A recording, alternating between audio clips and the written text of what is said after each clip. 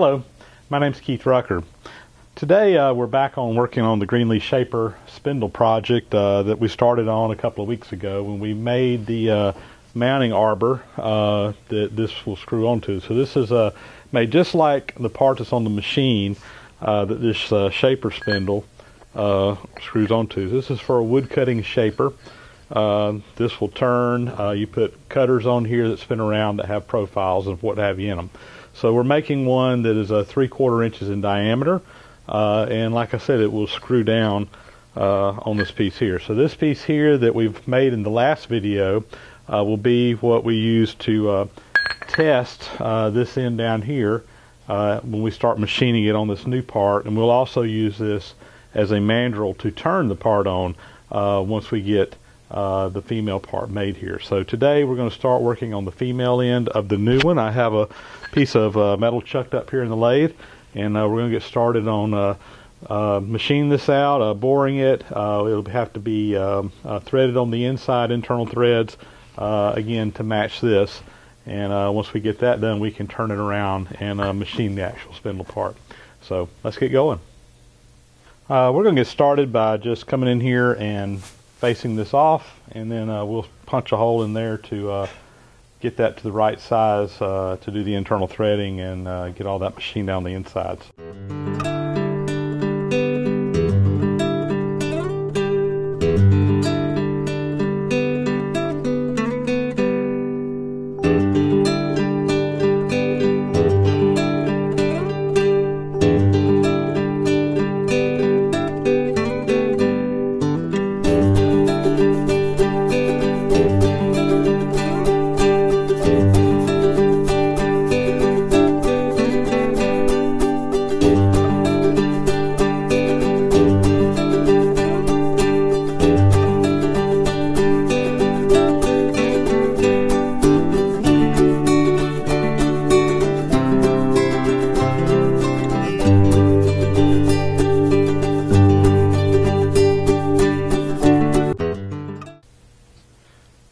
So you saw me getting to use my new 1.25" number 4 Morse taper shank drill. Thank you, Guy Lopes, for sending that to me. That was a huge time saver. Really, I need to get some more of these bigger sizes. You know, that's one of the reasons why I've been looking for some of these, is because the biggest drill bit I have normally is just a 1-inch drill bit, and it's a little short one that fits on a 1/2-inch shank. And anytime I'm doing any kind of boring where I need to bore something out, I'm having to start at 1 inch and work my way up. So I've got to go to inch 400 thousandths in here. So with having this, just punching it through the drill bit, is saving me an awful lot of time. And again, I need to find a few more of these larger sizes to help me with this, and also the added depth, which that wasn't a big deal in this particular task, but you know, you just got a lot more rigidity with this, and you do a little small drill bit, which is why I like these taper shank drills so much. So thank you, Guy, for sending that one along as a viewer appreciation gift. Okay, now that we got a hole punched in there, we're going to go ahead and bore this out to 1 inch 400 thousandths, and I've just got a little boring bar here, just sticking out just long enough to get that job done, and so we'll get this done. We should be at 1.25" right now, so we've got a couple 100 thousandths to get this done.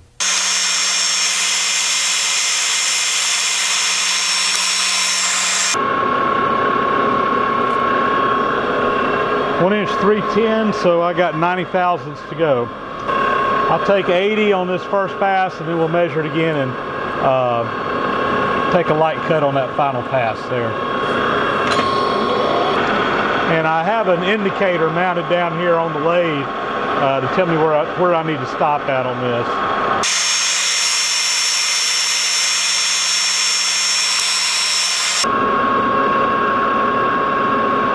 All right, we're right on the money, about 2 thousandths over, but that's going to be good enough for this internal threads. I'm happy with that.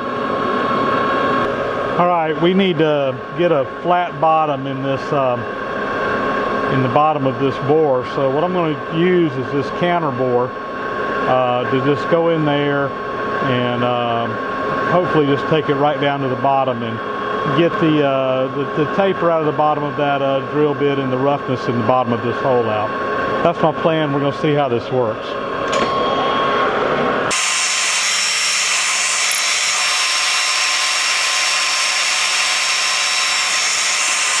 Hopefully you can see that in the camera all right, but we got a good flat bottom in there now, just like in the original.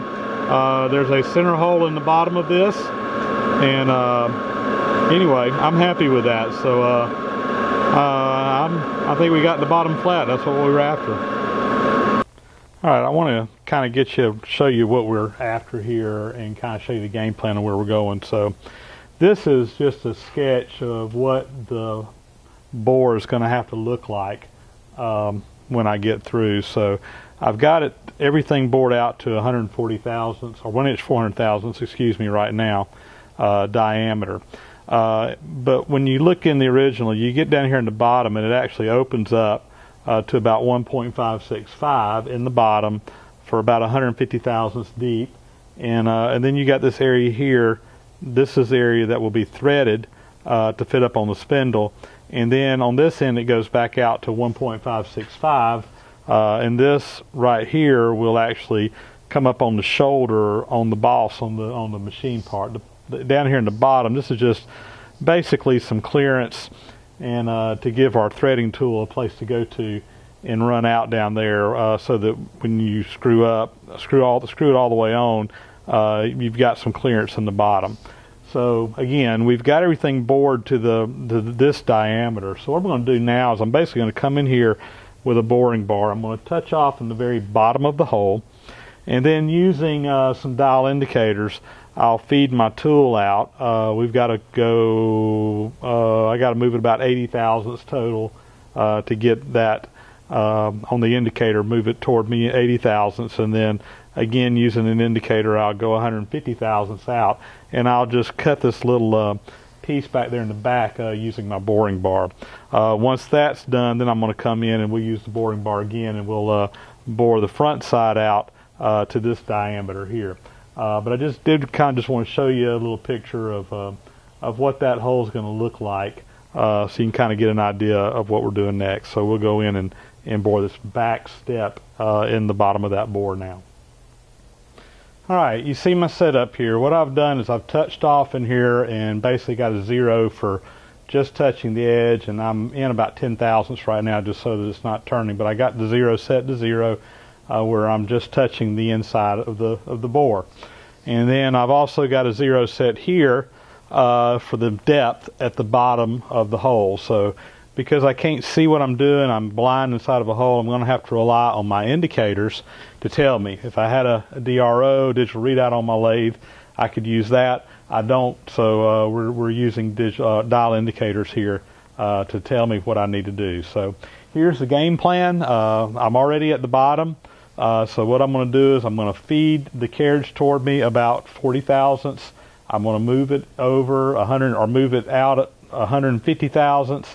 I'll then go back to 0 and then come in another 40 thousandths for a total of 80 thousandths actual, which that will of course be twice that diameter in the bore, because it's cutting it on both sides as it's turning around, and then basically do that again, and that should give me my step back there in the back. That's the game plan. So here we go. All right, here I go. We're going to pull this in 40 thousandths.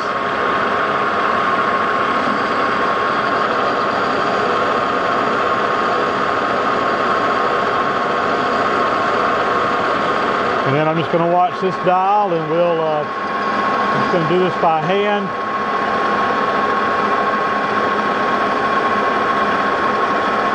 It's 100 thousandths, 150. We'll go back to the bottom of the hole, right there, and we'll go another 40 thousandths deep.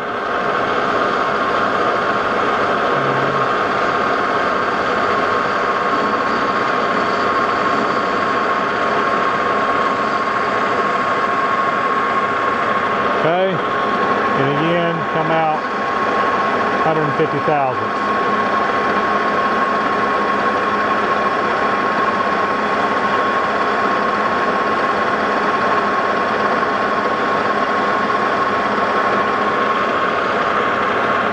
should be it. Okay, now we're ready to bore the top of this. Similar to before, I have a dial indicator here set. I need to go a 1/2 inch deep, and the final bore size needs to be 1 inch 565 thousandths.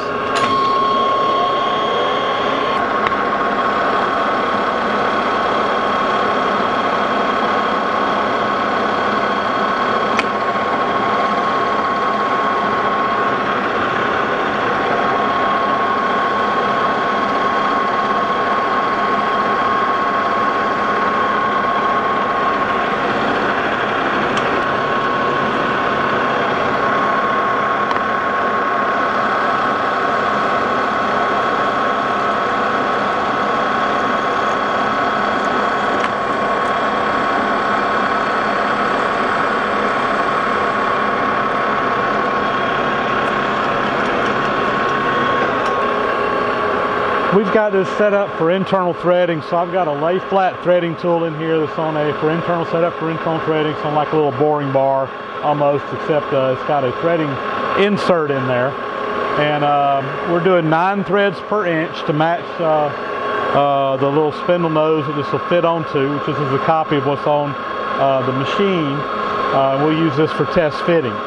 So I've already got everything set up. I've already done a scratch test, confirmed I'm cutting 9 threads per inch. I have an indicator down here set that will tell me where I need to stop because I can't see the bottom of this hole. And if I keep on cutting in there, I'll hit the bottom of the hole, which won't be good. So I have this to tell me where I need to stop that threading at.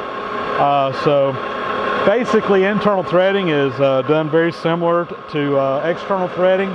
The most notable difference is the compound on the lathe is turned back in this direction. For external threading, you have it set on 29.5 degrees going in this direction because we always want to cut on this leading edge when threading. We have to turn the compound this way.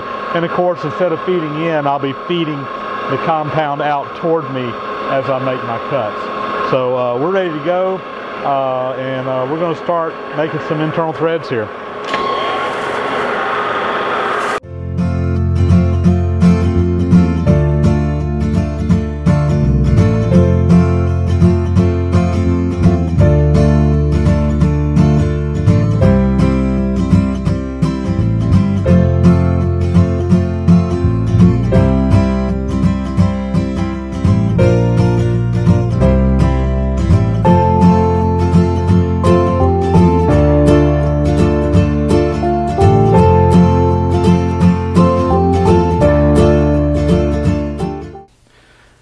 We're through with the internal threading now.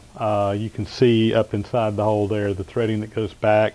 We got a shoulder on the front here which will actually engage onto this little shoulder here on the spindle, and this all goes together now, screws up on there. It engages that machine surface on the bottom, and there, snugs up tight. So we're happy with that. Everything looks good, so we're ready to take this out. We'll flip it around, and we'll actually use this to turn the rest of this on. But before we start turning that, I am going to go ahead and mill a hex into this where we can put a wrench onto this part here to take it on and off. That's just like the original, and we'll do that over on the milling machine.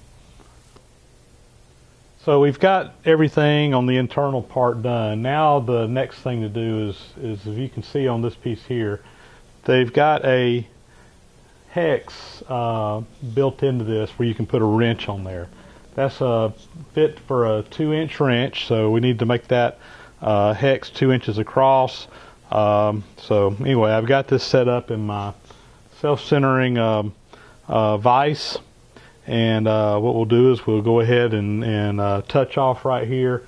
According to my calculations, I need to cut about 155 thousandths off of each flat, and when that turns it around, it should be 2 inches across from there.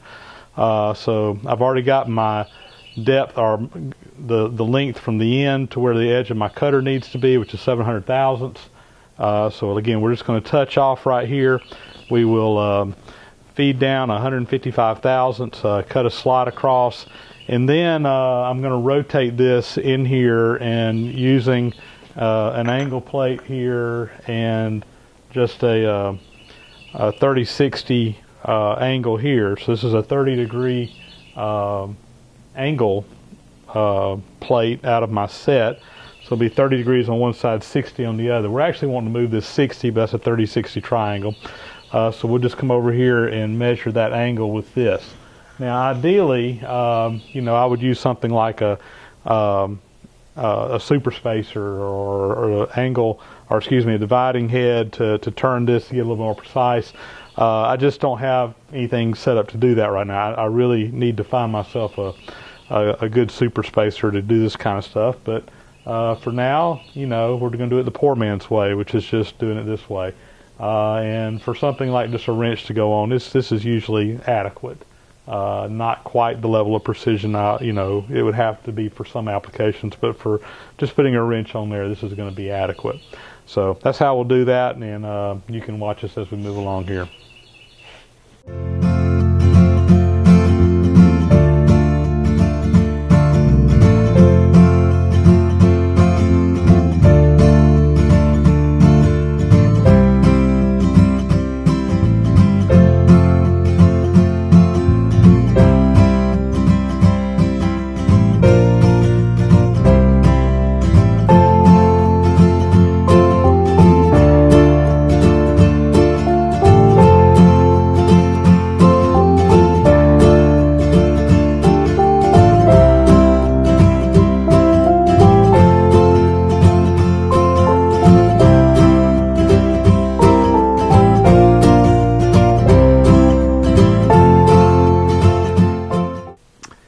Well, there you go. We got that, measured that, and we're just a couple of thousandths under 2 inches, which is really right where I wanted to be to have some clearance for a wrench to come on there.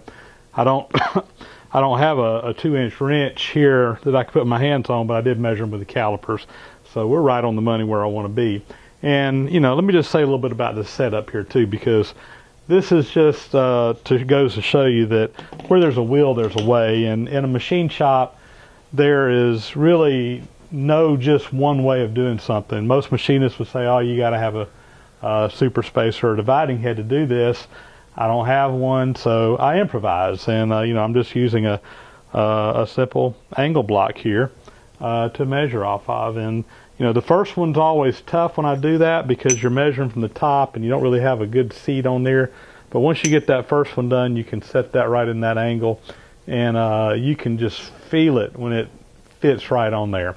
You know, again, the precision level of this is probably not the same level you would get with a super spacer, but for just getting a wrench on here to be able to take this on and off, this is good enough. A super spacer and a rotary table, or a rotary table, something like that, is on my list of things that I'm trying to find and acquire for the shop, and I will eventually get there, and one day you'll probably see me doing this with a little bit better setup. But for now, get her done.